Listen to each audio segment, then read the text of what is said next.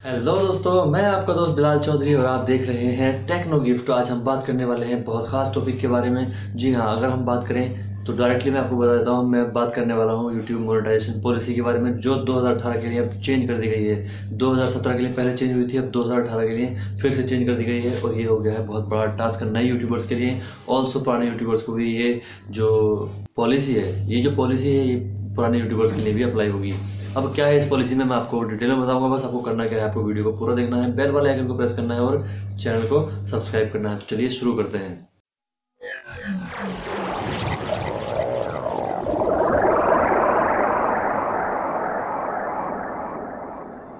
अब अगर आप एक नए यूट्यूबर हैं और अगर आप नया चैनल स्टार्ट करना चाह रहे हैं तो पहले सोच लें, समझ लें, पहले इस वीडियो को अच्छे से समझ लें, फिर आप अपना जो डिसीजन है वो आगे प्रोसेस करें।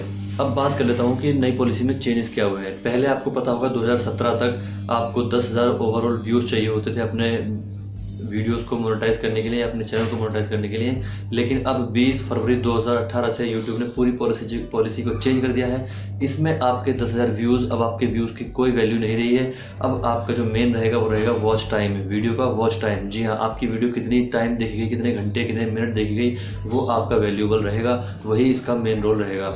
अब आपको अगर अपना यूट्यूब चैनल मोनेटाइज कराना है तब आपकी पहली कंडीशन बता देता हूँ, आपके 1000 सब्सक्राइबर होने चाहिए। दूसरी कंडीशन, आपके 1 साल 12 महीने की ओवरऑल जो वॉच टाइम है वो कम से कम 4000 घंटे का होना चाहिए। अगर इस चीज़ को अगर ये चीज़ आप टच नहीं कर पाते हैं या ये पॉलिसी को पूरा नहीं कर पाते हैं तो आपका मोनेटाइजेशन ऑन नहीं होगा।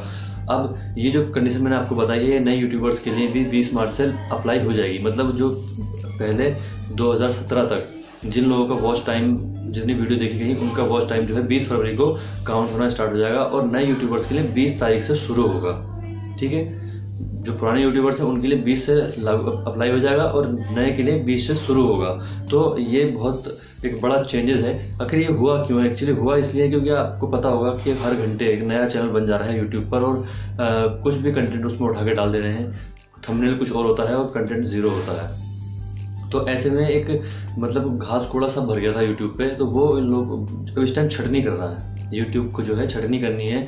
कुछ और अप्लाईज होने वाला है अभी 10,000 मतलब 1000 सब्सक्राइबर के बाद 4000 घंटे के बाद अभी कुछ और आना है जो यूट्यूब चैनल पे अप्लाई होगा। तो अब रियल में जो वर्क करते हैं, जो मेहनत कर रहे हैं, उनको इसका फ़ायदा मिलेगा। और जो फर्जी चैनल बना रहे हैं, जो कॉपी पेस्ट कर रहे हैं, इधर से उठाया, इधर को एडिट किया और सीधे पोस्ट कर दिया, उनको तगड़ी प्रॉब्लम झेलनी पड़ेगी।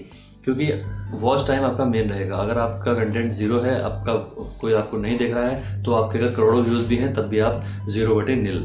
ठीक है, तो अब आप ऐसे में समझ लें कि अगर आपको चैनल स्टार्ट करना है या आप यूट्यूबर हैं तो आप अपना टारगेट पूरा करें, वॉच टाइम, अपना अच्छा कंटेंट बनाएं और मतलब फर्जी वीडियो ना बनाएं।